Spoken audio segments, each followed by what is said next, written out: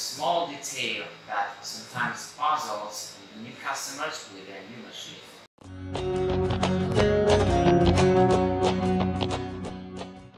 I'm referring to a special limiter pin or a nut installed by default on every hydraulic regulator.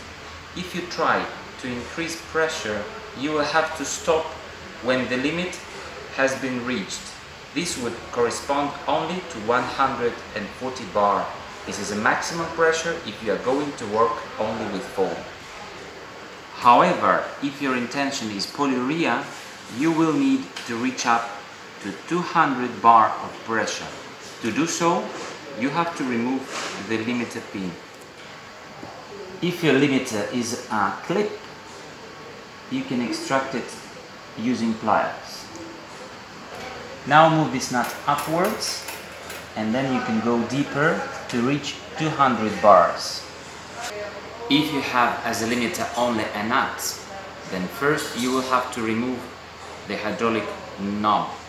To do so, you have to use a pin extractor, and after removing the pin, remove the regulator